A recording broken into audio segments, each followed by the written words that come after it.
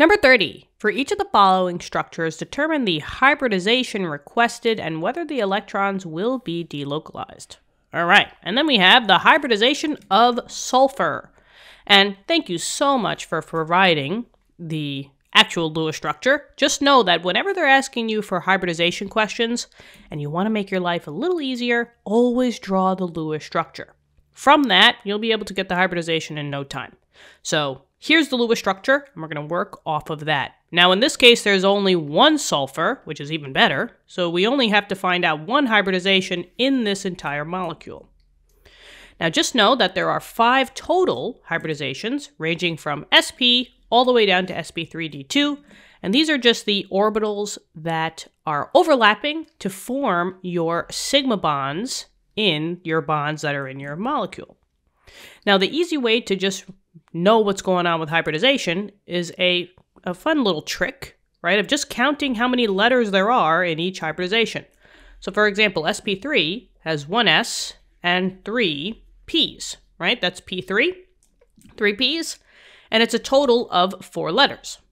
And if I take 1 p away, it turns into sp2, but that's a total of 3 letters, and you get the gist, right? But now, just know that those number of letters in the hybridization equals the number of things. So 2 letters, 2 things. 3 letters, 3 things.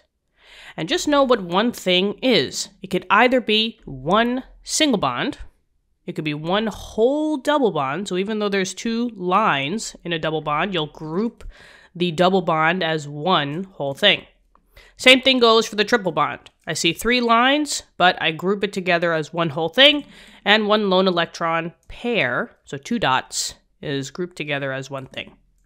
So we just have to see what's going on around this sulfur. Well, let's see. It's got one single bond, that's one thing. It's got a lone pair, that's another thing, so that's 2 things already. And then I see a double bond. I will group the whole double bond as one whole thing. This charge is just telling you the charge of the sulfur. Charges do not get incorporated for things. Remember, it's just the bonds and your lone electrons. So there's really nothing more for the sulfur. So there's basically 3 things. So 3 things, 3 letters, and that is sp2. And that is your hybridization for the sulfur. Now just take note that, I can't take these electron pairs for the sulfur because they're not on the sulfur, they're on the oxygen. So they belong to the hybridization of oxygen if we had to do that, but we don't have to do it in this case. They only ask for sulfur, but you could always, try more hybridization practice. You could find the hybridization of those guys. If you do, let me know in the comments, and I'll tell you if you're right or not. But anyway, let's finish the second part of the question. We just need to know whether those electrons will be delocalized. Now, delocalized electrons is the opposite of localized electrons. If you're local, if you're staying local, you don't move out of your, hometown or something like that, right? You stay put. But delocalize means that they, wander. And in the sense of chemistry, what these electrons do, especially the electrons of a double bond, they can swap.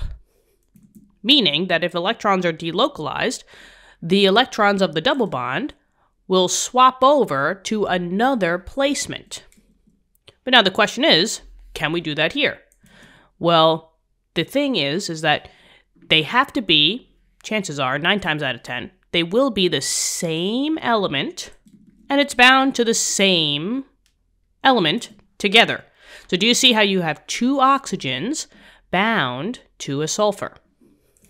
And one of them has the double bond, and the other one has the single bond. Well, you say to yourself, well, why did they put the double bond over there? Couldn't I have drawn the same compound with the double bond on the right side and the single bond on the left side, right? Is this a correct drawing? The positive would still be on the sulfur, and now the negative goes on this side. This is a fair drawing, right? They chose to put the double bond on the left, but they could have put the double bond on the right because It's the same element, oxygen to oxygen. These would be classified as resonance structures.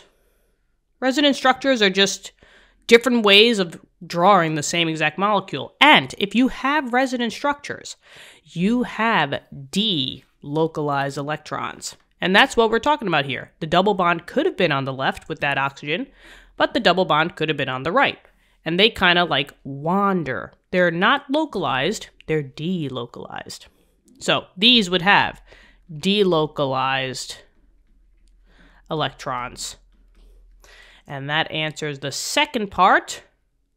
And we always got to end it off with coloring in pretty nice. This is my favorite part. So let me have this glory. Beautiful.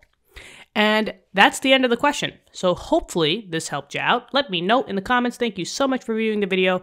If you want to help us out, please hit the subscribe button. We're almost at 30,000 subscribers at this moment.